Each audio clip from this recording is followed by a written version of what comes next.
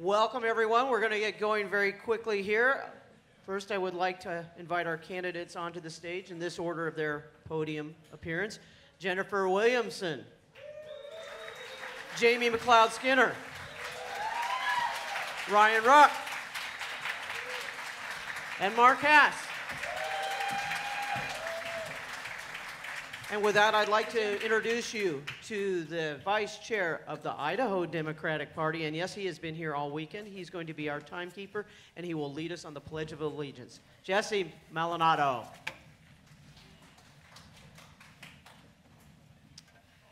I pledge allegiance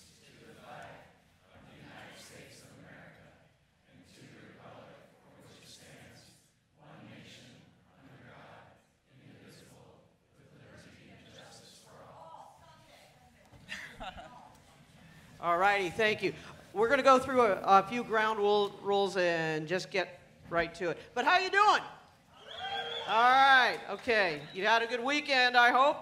And so welcome to the closing event, the Secretary of State's debate. So I hope you're feeling inspired, ready to work, and ready to hear from these great candidates. First, audience ground rules. If you have signs, that's fine. Just make sure they don't block anybody's vision to the stage. Remember, applause is fine, but it does cut into debate time. We want to hear as much as we can from the candidates. And finally, just double check and make sure your cell phones are on silent. Ground rules for the candidates. We will start with 2 minutes opening in the order that you've seen, and the order was drawn randomly prior to the debate, and this order will continue throughout the debate, questions, and their closing comments. We have a series of questions, and candidates will have 90 seconds to respond. Then candidates will have 3 minutes to close. I am being assisted today, like I said, of our special guest, Vice Chair of the Idaho Democratic Party, Jesse Maldonado. Let's give him a hand. He is our timer, and he has these magical signs which he will wave and which you will be able to see since they are so large. So I can be kind of fierce on timing. We don't have Academy Awards music, but I will be urging you to keep to timing. And then we will, I think we're ready to go. You ready to go? Yeah. All right, let's get this show started. Okay, let's begin with our opening statements. And as I said, through the random order of drawing, Jennifer Williamson, please lead us up. Thank you, Casey, and thank you all for being here this morning. I'm a fourth-generation Oregonian. I was born and raised on a farm out in Washington County, and my great-great-grandfather was the oldest person to sign the Oregon Constitution. So to say that voting is a rite of passage in my family would be an understatement. In fact, I remember the first time I went to the little country school where my dad would go to vote, and I remember the time I turned 18 and I got to go vote with him. And that was the same year I went off to the University of Oregon, and that was the year that Measure 9 was on the ballot. And for those of you who remember, that was the ballot measure that would strip civil rights, core civil rights from many Oregonians, and it really sought to continue to marginalize the LGBTQIA community into the shadows. And I joined the fight against that ballot measure and registered students to vote. The folks that were in that fight were counting on people like me, young people like me, not to stand up and be counted and to vote. But you know what? We won because we did stand up and we did vote and we were counted. But we're now in a fight not just for our civil rights, but for our very democracy. Our very democracy is on the line. And we're the only ones that can save it. And that's why I'm running for Secretary of State. In the legislature, we needed to stand up and lead the way because Oregon is a progressive beacon and our country is moving to the right. I was honored to be elected majority leader to lead the fight to continue to keep Oregon that progressive beacon. We led the fight to guarantee access to abortion and to birth control, to pass the most expansive paid family medical leave law in the country. I stood up and we fought the NRA and we won. I ran on these things, I fought for these things, and we won. Thank you, Jennifer. Jamie. Hi, my name is Jamie McLeod-Skinner. I want to welcome those of you who've traveled to Central Oregon. I thank our organizers, the hotel workers, my family, kids, and wife who are supporting me, and those who stay true to our values. Also want to remember Otway Elijah Cummings. I'm running for Secretary of State to protect our democracy, to build stronger communities, and to safeguard our environment.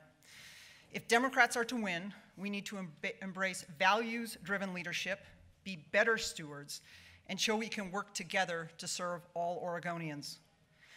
When I was 8 years old, my mom told me to always leave a place better than I found it. She role modeled hard work. As a single mom with 2 kids, she got up early to drive a school bus, taught all day, and drove a school bus home. In the summers, she helped put food on our table by picking fruit with migrant workers. She also role modeled being bold. She took a teaching job in Tanzania when I was a kid, where she met the man who would become my dad. When I graduated from Ashland High School, I was grappling with that fear of coming out. And at that time, it didn't seem possible that someday I would be standing here and asking my fellow Oregonians for the honor of serving as your Secretary of State to ensure that we choose our government and our government serves us. I took my mom's advice and worked to make the world a better place.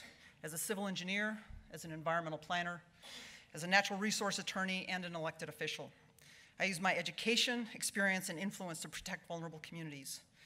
When my community's in need, I listen and take action, from government oversight to co-founding partnerships to combat climate change, to naturalization, voter registration, self-sufficiency, services for refugees and immigrants, even forcing an absentee congressman to play defense while the House flipped. Prior to last year, the last 2 times a Democratic congressional candidate won this district was in 1974 and 1929. I'm proud of my reputation as being fair, inclusive, and a bridge builder, and I'd welcome your support. Thank you. Ryan. Ryan, go ahead, please. Hi there, my name is Ryan Wruck.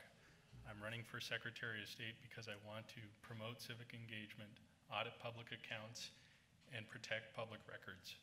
I have a reputation as an office manager and a human resource manager as well.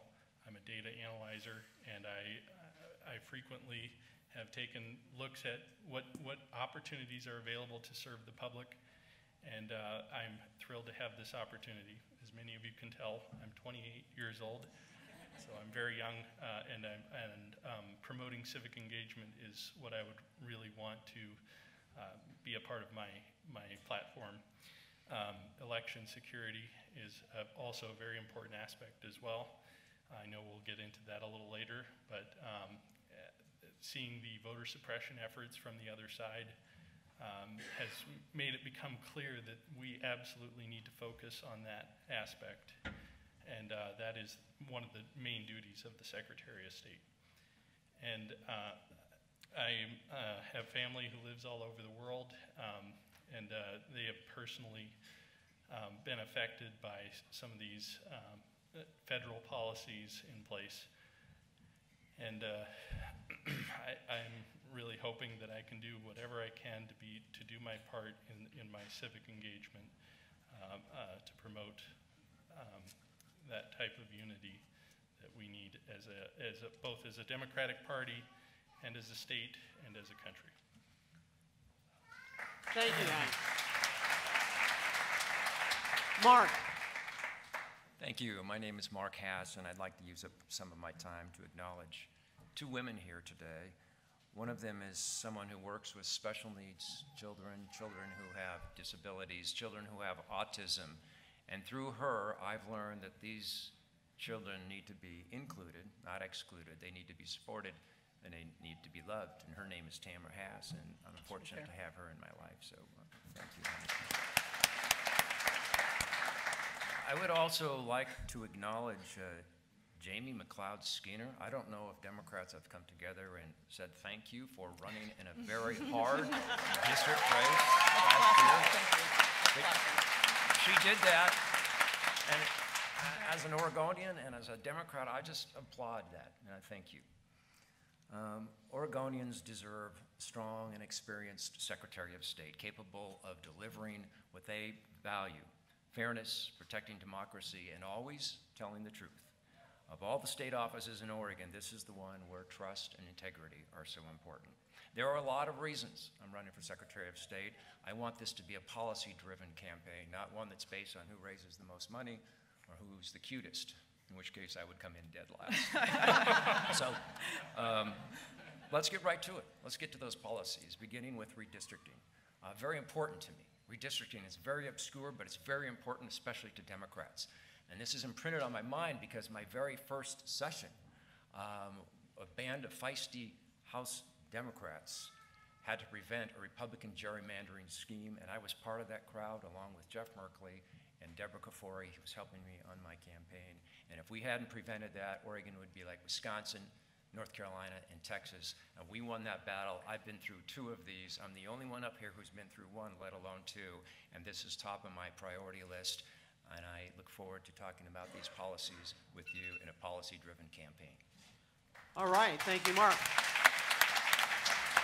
All righty, that closes our opening statement, so we'll go right to the first question. Candidates, and the order for answering will be Jamie, you'll answer this first, sure. Then Ryan, then Mark, then Jennifer. You will see the pattern. So, Oregon has led the way in ballot access with reforms like online registration, vote by mail, and most recently, automatic voter registration. Do you see additional ways we can implement our party's values by expanding access to the ballot and making voting easier? Jamie. Absolutely. First of all, voting should be secure and accessible to all, and want to thank our county clerks for their work to do that every day. So things we can do now are making sure information is accessible, providing ballot information in multiple languages, providing better online access, reinstating the voter education staff, and they need to be bilingual to make sure people understand closed primaries and that houseless people can designate a location to receive their ballot. We need to protect the advances we've made, and I applaud all those who've worked on those in the past. We need to review our auto registration process because I've heard from a rural county clerk that if the DMV makes a mistake, someone can be inadvertently taken off our voter rolls. And we need to support the innovations going on in our counties, from Jackson, Umatilla, the online ballot voting for overseas service members, and Benton County looking at star voting. But there's also future opportunities. Expanding voting to 17-year-olds for school board races and starting that process to look at getting younger people engaged. Same day or closer registration. Making postmarks count, I think is important to make sure all ballots count. And using state agency data, all state agencies, because not everyone re-registers in the DMV when they move, so that we can register new voters. And removing the 21-day period after registration. Some of those things need to go through the legislature, and we need that leadership in the legislature to do that. But I think those are all good starting points to make sure we have more Oregonians having access to the ballot. Thank you. Ryan. Website updates are essential. The easiest registration experience results from a streamlined process.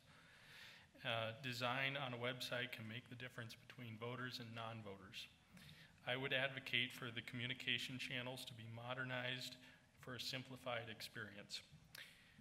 We aren't using a multi-language pointer page in the registration process. And in our diverse state, that should change. So when we are out of date with the modern communication methods, it makes the public sector appear to be falling behind to the private sector, which isn't good. It's important to join the times and make updates and update to methods that make sense for all Oregonians and are inclusive of our diverse communities. Thank you. Mark. Well, I have long advocated that Oregon needs same-day registration. It's the biggest, most glaring void we have in voter access. It has to go to the Constitution, has to change the Constitution, so it has to go to voters. And they will have the final say. Currently, 21 days to register, and you can't vote if you don't make that window, and it's just too long. The argument against it has always been this will be a burden on counties, but 17 states now have this, and I've talked to some of those states about this, and they say, well, with good planning, it's not a burden, and if the state helps, it's not. So this will be one of my highest priorities, to get same-day registration referred to voters. One of my top priorities as Secretary of State is having Oregon have the highest voter turnout there is. Number two, this will give a stronger voice to voters, and that's getting the big money out of campaigns.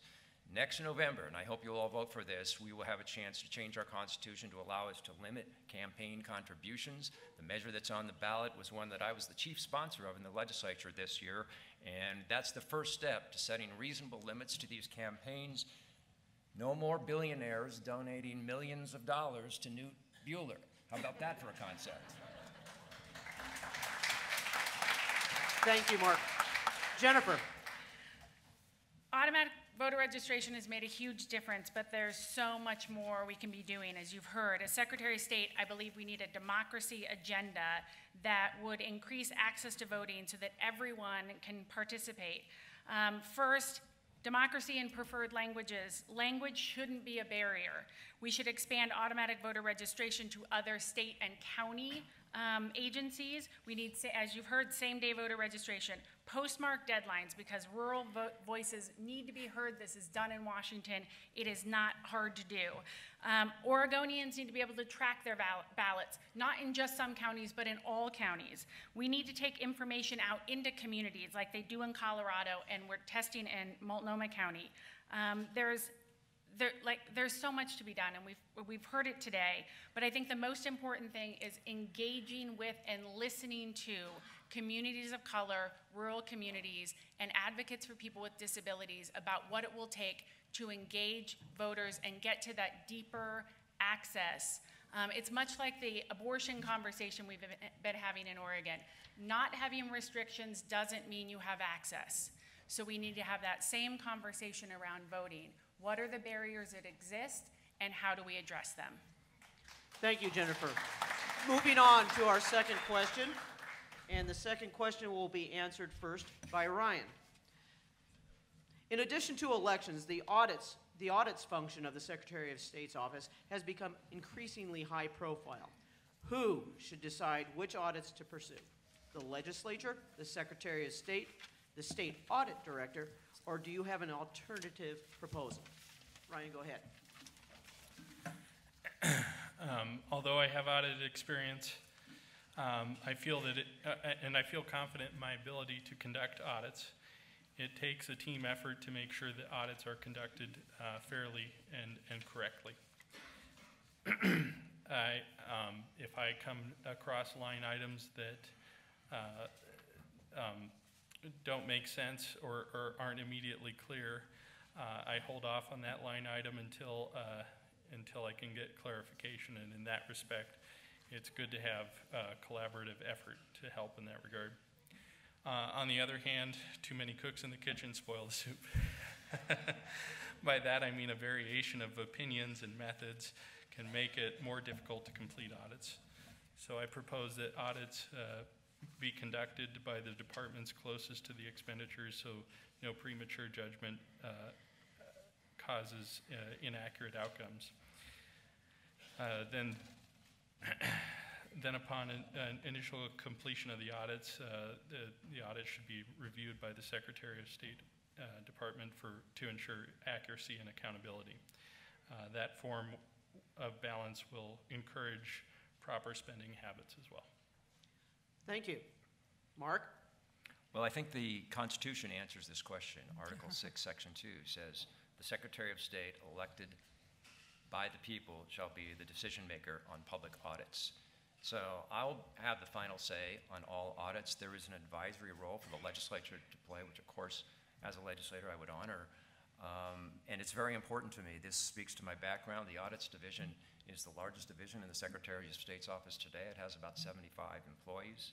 And one of the first audits that I will make sure we can conduct is on our Student Success Act, which was very important to me, that just recently passed. It's taken me years to work on that, and we finally got it through. It's now state law.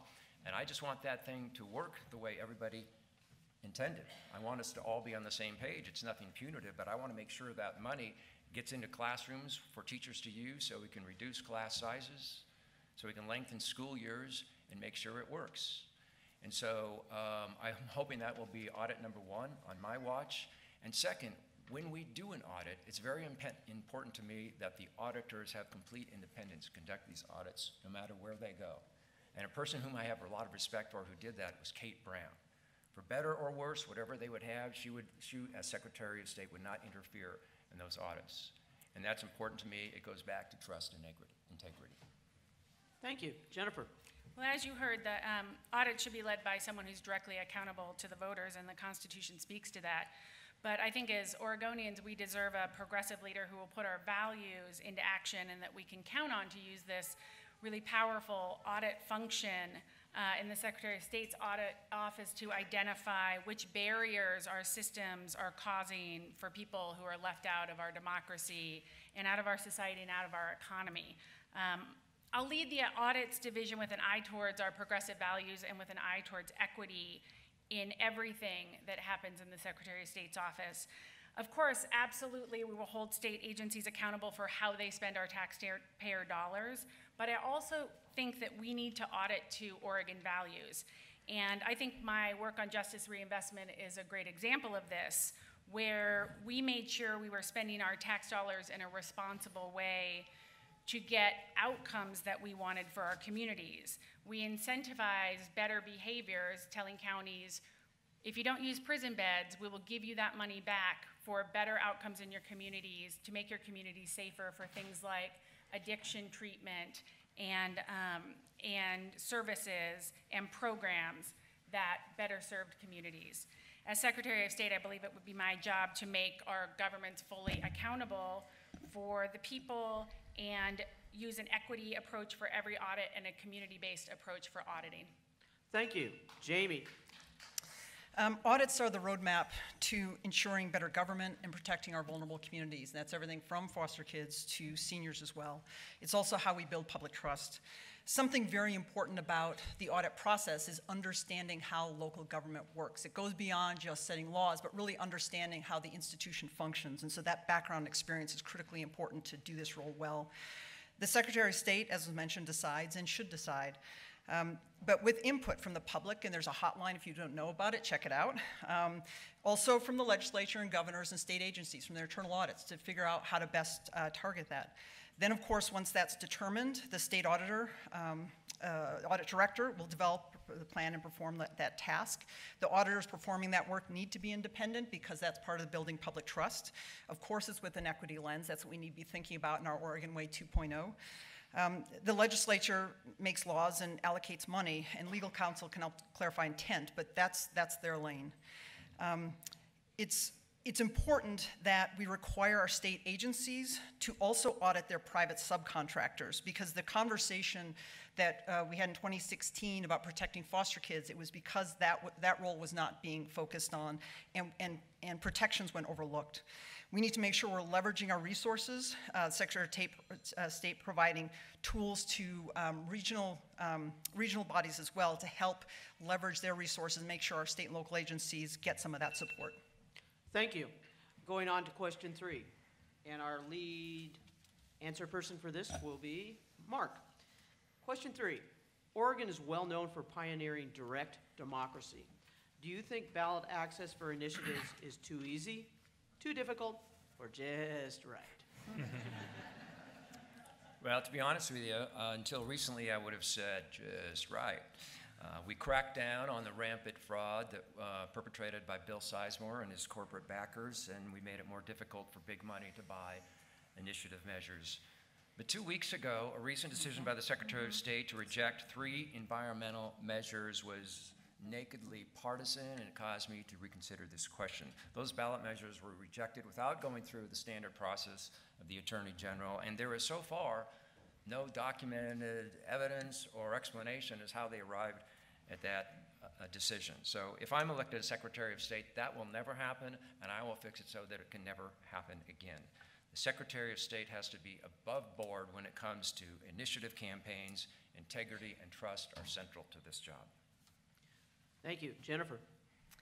Let me start by saying I think the fundamental issue in this campaign is protecting our democracy, and it's a central job of the Secretary of State to lift up the voice of every citizen, no matter what we look like, where we come from, what color we are, what language we speak, what religion we have or don't have, who we love.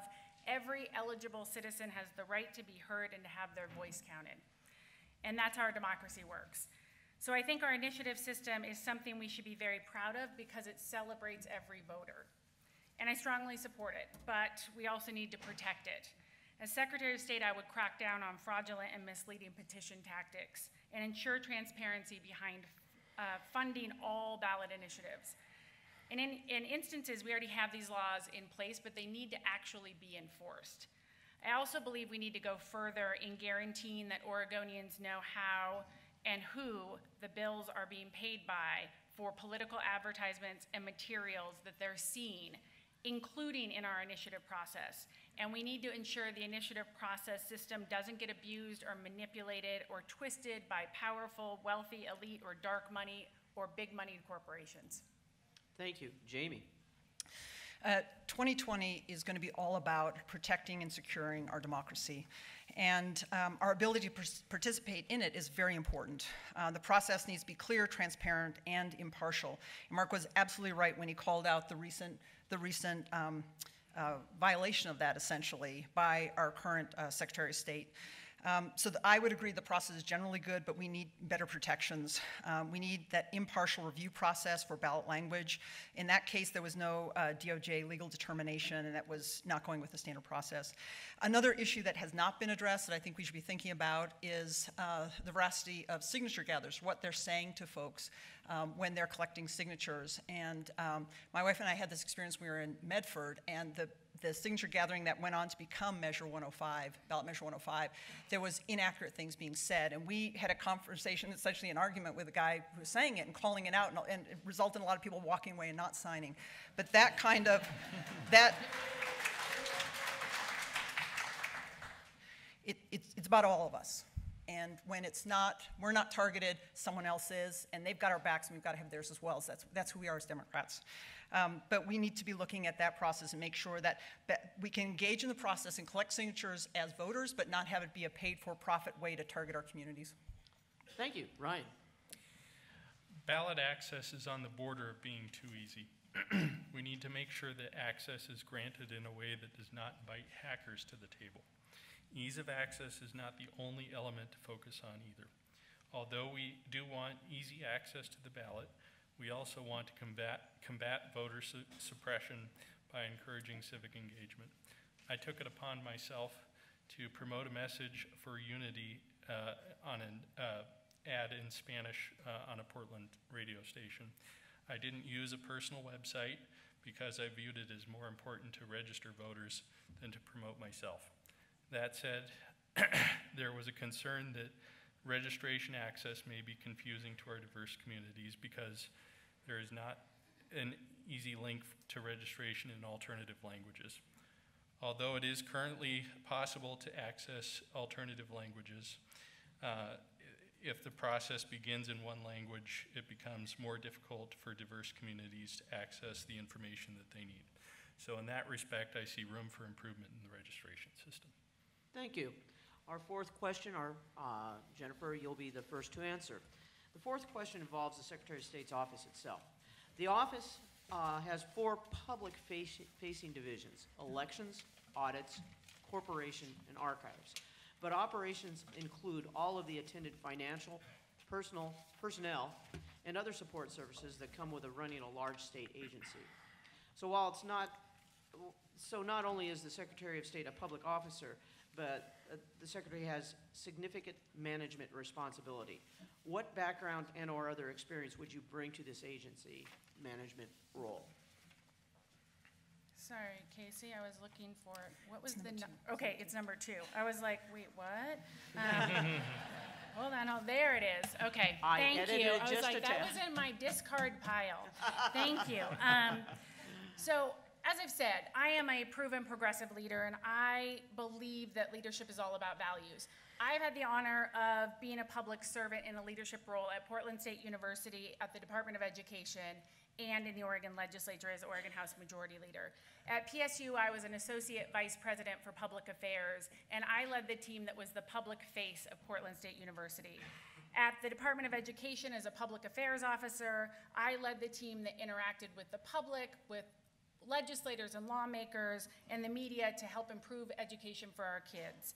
And as House Majority Leader, I had the privilege to lead the team that won the historic supermajority of 38 members, the most diverse caucus that Oregon has ever seen. And we created history as a team. In 2017, when I was the majority leader, we passed the Reproductive Health Equity Act, the most expansive act covering abortion and reproductive health care in the United States. We also passed pay equity. It was an amazing session. But then we went on to this last session, which was more historic. We passed an enormous, historic K-12 investment, the nation's strongest and most inclusive paid family medical leave act. Our team was willing to take on the climate crisis and pass it. We're ready to do it again in February. And I've demonstrated my ability to lead diverse teams across all of these experiences. And as your Secretary of State, you can count on me to lead a diverse team that looks like Oregon. Thank you. Jamie. This job is about understanding how government actually functions, not just how laws are made, how to manage teams and budgets, how to provide culturally appropriate services to diverse populations. I have 12 years of experience as government staff and management, a senior planner and management analyst and union member for the second largest city in Silicon Valley, environmental planner and union member for a regional water agency, served 2 million customers, urban and rural, law clerk for the U.S. Army Corps of Engineers, LUBA, the Klamath County Circuit Court, city manager for Phoenix, Oregon, and 9 years of government experience as an elected and appointed policymaker. A city councilor with 120,000 population, a $500 million budget, and almost 1,000 employees. A board member previously, serving on the audit, water and conservation, economic development, housing, public power, and ethics committees, among others. And currently is a board member of the Jefferson County ESD and the Oregon Watershed Enhancement Board. I'm a small business owner, a consultant and natural resources attorney, and my nonprofit experience, including managing multi-million projects in teams in the US and internationally, serving diverse and vulnerable communities. And the leadership training I have had includes the Harvard University Senior Executives in State and Local Government, the Markla Center for Applied Ethics in Public Policy, and the Oxford Consortium for Human Rights. I think that background is critically important so that we are not just understanding how organizations work, that we're able to help them to work better, and we understand how to incorporate diverse communities into leadership, into decision making. And my background, I think, makes that message. Thank you. Ryan. There are a couple elements to that question, so I'll break it down a little bit. I do have audit experience. Every fiscal quarter to half year, I conduct a reconciliation for our company books.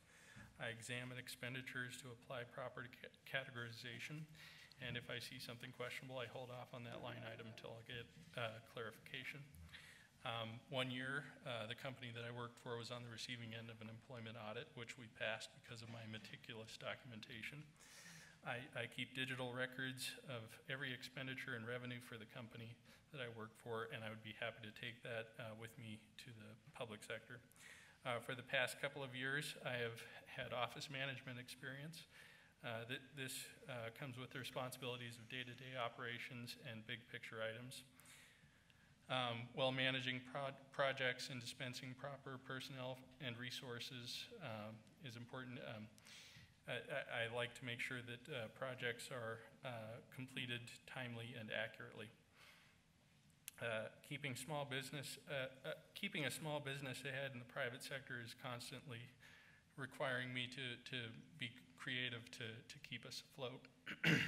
And I've also been a human resources manager, a marketing strategist, and a communication specialist, and a data analyst. I get to wear a lot of hats because I'm not afraid to do the work. I see the need for transparent government with an open door policy. Thank you. Mark. Thank you. This is really a question about financial management experience, and this really is what I've been doing in my private sector job for the last 13 years as an accounts manager, managing clients' money, managing client accounts, making sure production schedules are met, that people are paid in the right time. We use project management software for this. As it keeps evolving, it seems like every time I would just figure out one version, we'd have to change to a new version. And we had financial tracking systems very similar to what state agencies use today. So I'm confident that would be a smooth transition for me. But a more salient point about my experience with money and the economy has to do with the Student Success Act. We keep hearing about how rich our country is, how well Oregon is doing, but that that rings hollow to a lot of us, doesn't it? Because of the lower rungs of the socioeconomic ladder, there's a huge wealth gap in our state, and we see it every day. So in the Student Success Act, which you probably heard about all the benefits to education, and that's great, I was in charge of the tax part of that. And what we did was we tripled the tax on corporations and gave working people a modest reduction in the personal income tax. And that was very important to me. I was proud of that. Maybe we didn't eliminate the entire wage gap in Oregon, but we kicked a dent in it, and I was proud of that.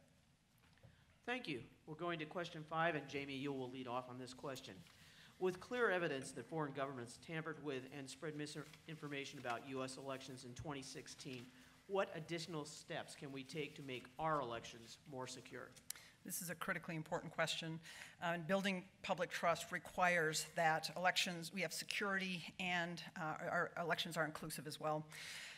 So I would appoint an election security officer, someone who would identify weaknesses, report results, who essentially would think like a hacker, and provide training on ways that we as voters can better recognize some of the fake news dumping that's happening. It's interesting, you talk to younger folks, they're much more savvy about this than folks with gray hair. I'm just saying, I've had those conversations before.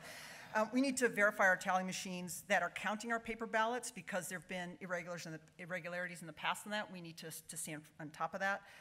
We need to enhance security while county clerks are connected to the internet while they're transferring that vote data. We need to secure remote ballot boxes with camera surveillance. And the voter registration, make sure that system's working, because again, as I mentioned before, I've heard the issue raised by a rural clerk who essentially said that, sometimes, it's not always, but sometimes there's misinformation that comes from the DMV about someone who's moved out of the area, and if that happens, they take them off the rolls. Well, that can inadvertently happen. She says, our community is so small, our county is so small, we know the person, so we don't take them off, but that's happened before. We got to essentially audit that system to make sure it's working as it's supposed to. And then also, transparency, campaign finance reform, all these big things we talked about, they also help and are critical to that process as well. Thank you. Ryan. The registration process should employ a two-step verification system and stronger reCAPTCHA technology. Additionally, voter suppression can be defended against by promoting civic engagement, as I've said previously. Getting ordinary people to offer input on laws, run for office, vote, and update business registration will keep our system honest and authentic. An honest system starts with we the people. And we the people can prevent election insecurity simply by participating. It is the duty of the office to attempt to prevent attacks on the election system by protecting the registration system with two-step verification by mail and employing software security to prevent against bot attacks and other security threats. We enhance voter faith in the system. Additionally, I found Senator Wyden's calls for voluntary state cooperation with federal assistance to be a mutual benefit for the state and federal governments. That type of bond will create a more impenetrable structure resistant to hackers. Thank you. Mark. We need an overhaul in our election security, and I will make sure the Elections Division has the staff, the budget, and access to the newest and best technology to prevent an attack by foreign governments that we know will come. The 2014 hack of the Secretary of State's office shut down the campaign finance database. That was a wake-up call, and we should never be complacent like that again. Our vote-by-mail system protects us from voter fraud simply because it's on paper. You can't hack paper. I'm surprised that all 50 states don't have vote-by-mail. You tamper with one vote, yeah. But we have 2.7 million voters in our registered database, and that's where we are vulnerable. I've been talking to county clerks and technology firms, and this is where they see tomorrow's threat. We need to keep not just one step ahead, we need to keep 10 steps ahead, and I will make sure we have massive cybersecurity walls on our database. As for spreading misinformation, as a former journalist, it's a vexing and contemptible problem to me, but a reality we have to deal with. In recent years, the Secretary of State has had to quash rumors that votes are already being counted when they weren't, that vote by mail ballots, it's too late to send them in, when that wasn't true. There are now actually security experts that work on this. I will have those experts, those officers in my office as well to look at this and to look at egregious violations of election law to make sure those laws are enforced, because they're not being enforced now. That's a good point. Thank you. Jennifer. If there's clear evidence of tampering, we need to attack it head on. Look, the Trump administration, we know they're not going to make it a priority, which means we have to make it a priority. They don't even seem to believe it's an issue. That means the work in the Secretary of State's office and in the county clerk's office is even more important. Oregon's on the front line. We're on the front line nationally for this work. We are protecting our democracy through our system. And I'll fight for every federal dollar that's available for cybersecurity to protect our election data, our records, our voter records, our registration system, and our process. We need those resources. And not only do we need the safest and most secure system possible, we need all Oregonians to believe it is the safest system possible. Because if they don't believe it, they don't trust it, they're not going to vote. And that's part of the issue. Trump and his actions have called into question our democratic system and our process, and he's abusing this power to scare people and keep them away from registering and keep them away from voting, and that's part of the problem. He's turning people away from getting the very services they're entitled to that would then register them to vote. That's part of the problem. It's the job of the Secretary of State, in addition to securing our systems, but to stand up to this administration to make sure that these bullies are not keeping our voters away from the ballot box and protecting our democracy so that our progressive values are ensured. Thank you. Going to the next question, our first answer will come from Ryan, and appropriately, it's about young folks in Oregon. What would you say to a young person or an Oregonian not involved with the democratic process to encourage them to vote? Sure. You are the future. You can choose to participate and make changes that you see fit, or you can sit on the sidelines and go with the flow. If you go with option B, which may sound easier, you forfeit your right to complain. If you want to make changes, you have to be a part of the solution. Not engaging in the democratic process will result in changes that affect you.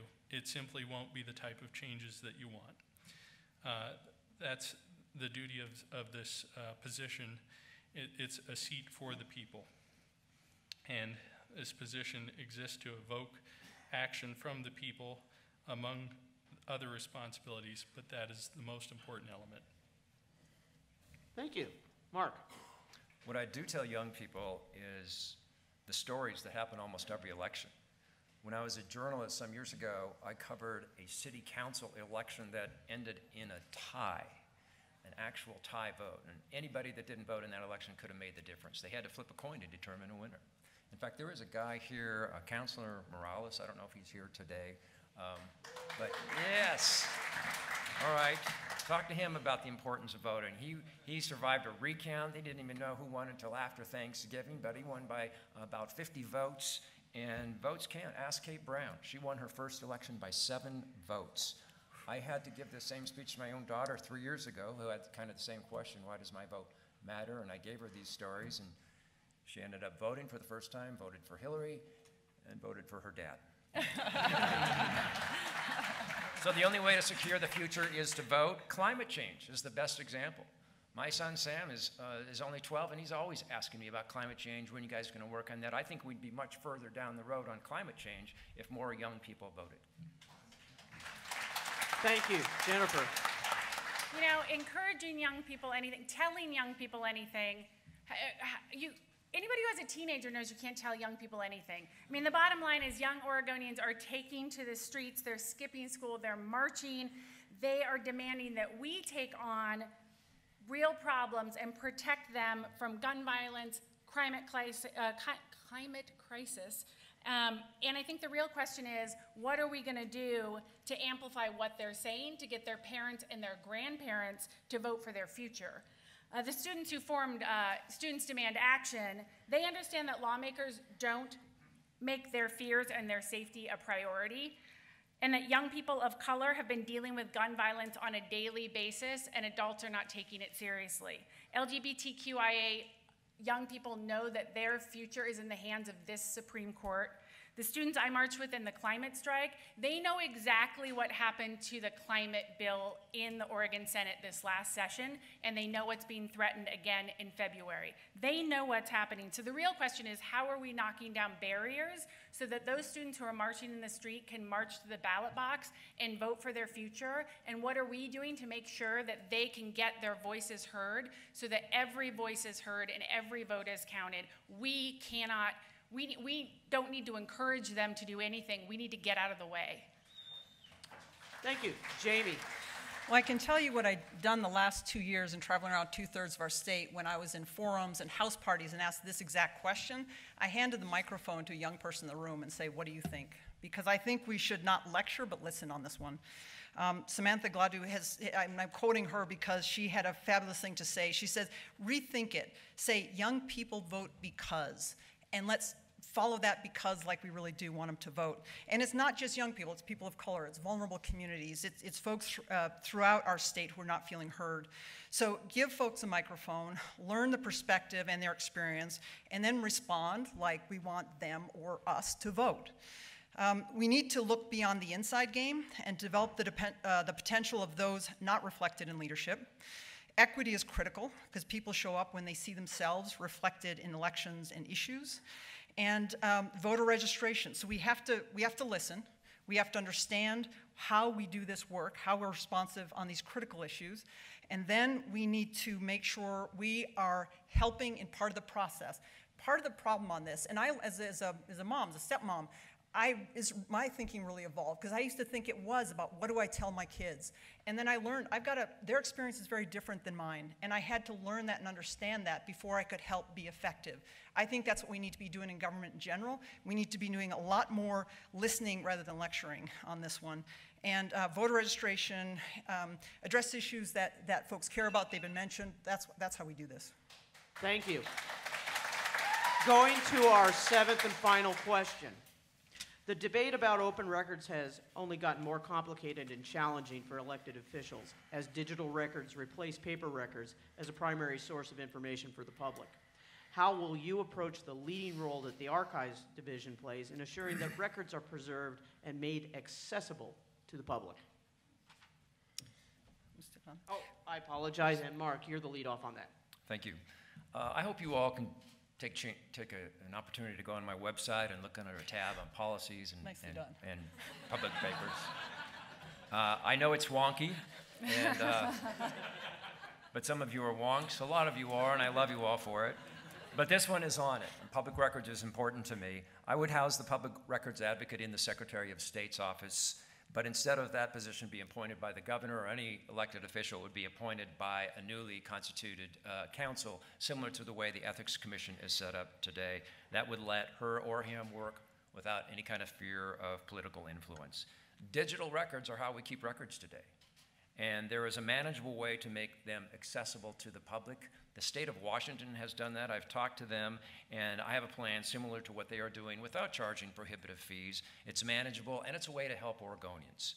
This is important to me, as I mentioned, because of my background in journalism, but it also seems like a fair and open way to run government. When we held hearings and meetings on the Student Success Committee this year, I made sure everything was out in the open, on the record, warts and all, mistakes and all, and you can go back through that. And I'm very proud that that was all done in the open. The record is wide open. When Oregonians have access to their government works better. Thank you. Jennifer. So how information is being created, shared, and retained is, as we know, different now, and we have to update, modernize all of our laws around public records. But I think as a watchdog, there has to be a balance, and we need to err on the side of shining a light on and making much more information available to the public as much as possible.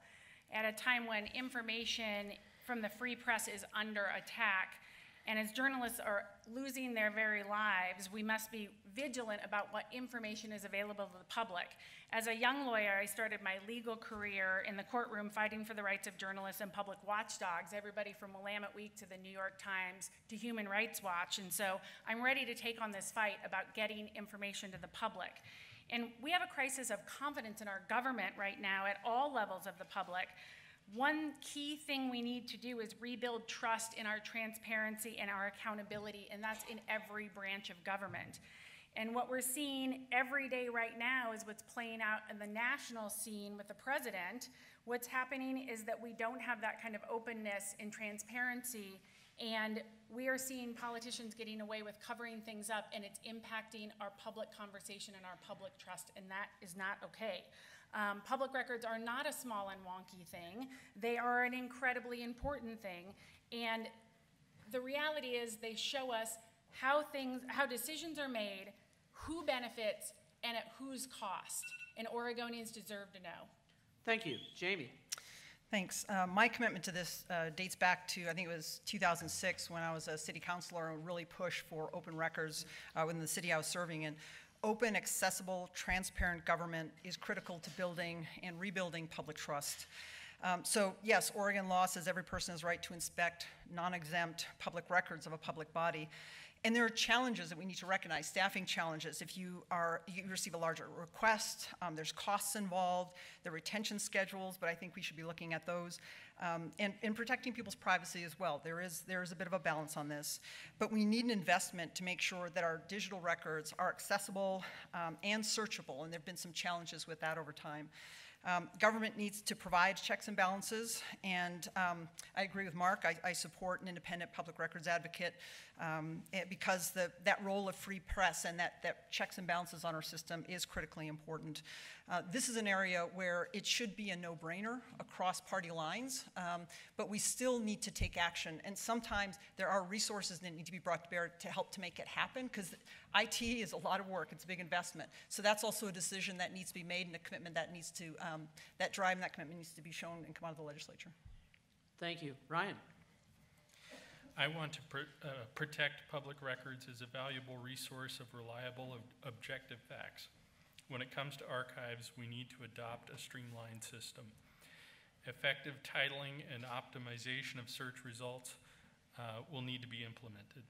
Rather than rely on third-party solutions to make this possible, I want to tap into our education system for recruiting. Oregon has one of the most high-profile education systems in America. If we coordinate with Oregon-based colleges and universities, we can recruit developers and create accessible structures to convert written documents into digital documents, as well as create user-friendly search engine to optimize data retrieval. The communication channels between the departments needs to be repaired, and the records division is where I would initiate those types of changes. Thank you. That closes it out for the questions, and we now go right to our closing statements, and we will begin with Jennifer. All right, I get to open and close. So we're in the fight to save our very democracy, and the good news is we're all in this fight together, and that's the way Oregon works best. So I'm glad we're all here in this room having this conversation this morning, and that's why I'm running for Secretary of State. I know how to get into a fight and how to win a fight, and that's why I'm here. This election is about our democracy, about protecting our democracy. It's about clean and fair elections that are free from tampering. It's about our right to vote, and it's about lifting up communities and their rights to vote. It's about more people having a voice, and that every vote is counted and every voice is heard. Oregon works best when we all have a say and we are all in the fight together to save our democracy in our state.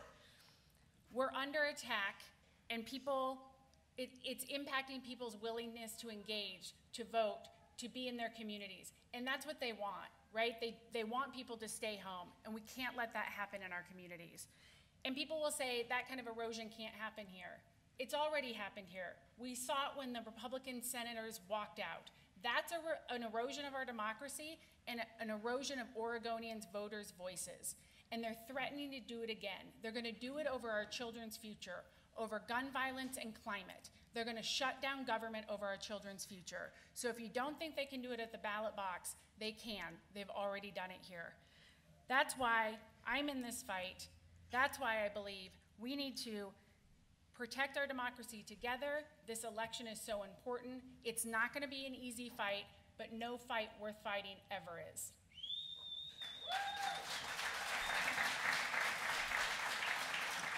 Thank you. Jamie. Well, thank you all for being here and for this opportunity to start this conversation. I'm running for Secretary of State to protect our democracy, to build stronger communities, and to safeguard our environment. We protect our democracy through election security and integrity, build stronger communities through ensuring our public resources are well managed, and then also helping to grow small business. And we safeguard our environment by creating and implementing a sustainable vision for our state lands and waterways. Our core values of fairness, of equity, of inclusion should apply to everyone. People right now feel alienated, unseen and unheard in urban and rural areas. There's unseen diversity throughout our state. I serve on the rural Jefferson County ESD, and in Madras High School, the population of school is a third tribal kids, a third Latinx kids, and a third Caucasian kids. A lot of folks don't realize that kind of diversity is in our rural communities. We have youth, seniors, disabled people, poor people, people of color, tribal communities, communities of faith like the Muslim community, LGBTQ folks, working families, and others, veterans who feel unheard, and we must change that. Frankly, we can talk about progressive ideas amongst Democrats and in urban areas. That's easy. We need to be going beyond our comfort level into rural communities and other communities to talk in ways that people can hear us and find shared values. I can tell you from the past 2 years they're there to find. And the things we've talked about tonight, we have shared values statewide around these issues. But we need to go out there, work, and bring those communities in. And I mentioned my opening, and I hope I mentioned county rather than district, but as an example, here in Deschutes County, I won it last year as part of my race. The last time it had been won by a Democrat running for Congress, 1974, and before that, 1929. We can build these coalitions. I'm proud of my reputation, showing up, listening, building bridges, and finding solutions. We need to build an Oregon Way 2.0 that is inclusive and equitable, because even though we're proud of this Oregon Way, it left out many people in the past. We need to build towards a future where people are included. Government needs to role model working together because other Oregonians are doing it. We need to have Oregonians be inspired by government, not intimidated by it. Democrats will have a tough choice in this race, but there is a standard for our nominee. Do we have a track record to show that we've worked on solutions that are specific to this job? Do we keep our promises, hold true to our values even under pressure? And can we serve all Oregonians?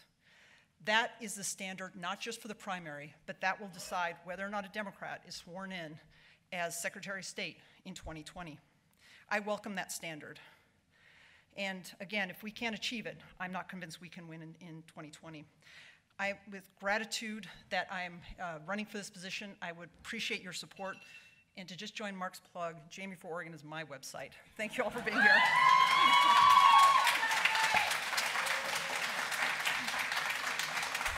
Thank you. Thank you. Ryan. In 2016, we saw the polarization of this nation. There was voter suppression and efforts to make sure that one side would win at all costs. And that has spread throughout states, and Oregon does not want to become the next state to fall in that path of dominoes. And I'm running because I want to promote civic engagement, audit public accounts, and protect public records. And today you have a choice of 4 wonderful candidates. Me too. And I have a vision for Oregon to see us become more secure in our registration process, and to encourage all citizens to get out and vote. And I believe that is the most important thing that we can do, is to promote people to get out and vote. That's the best way to vote, defend against voter suppression. And that's why I'm running. Thank you, Ryan. Mark. I guess what I would ask all of you here today is to look at ideas that all of us come up, because that's what we want, isn't it? Policy ideas. That's what we like in debates with the presidential candidates, the Democrats. I like hearing, you know, the arguments of Medicare for all versus Obamacare, and how are we going to do this? How will we pay for higher education, tuition versus community college? How are we going to do that? I like that, and I think you do too. And I hope this race is decided on those policy ideas. And that's a mainstay of why I'm running. We want this decided by someone who has the best ideas, not the best slogans, the best ideas. I have the experience to run this office. I've been in that Capitol building for a while. I've won some big battles in that building, and I've lost some big battles in that building. And you need the experience to stay there and undergo those pressures, especially on redistricting. And I know what that feels like. And I know what it's like to hold on to the rails of that ship when the storm comes by and starts to blow you off and you have to hang on. I know what the constitutional responsibilities are relevant to this office. I know about protecting our elections, and I have plans for that, and for redistricting, and for audits. And so I know these tough battles. I've fought them. I've proven myself. We passed full-day kindergarten. We passed the Oregon Promise, which provides free community college tuition, and this year we passed the Student Success Act. Those aren't talking points. We call those state laws now, and I know how to get those things done. And I have the experience to do that, and I'm taking that experience to this office, and I respectfully ask for your help, encouragement, and support.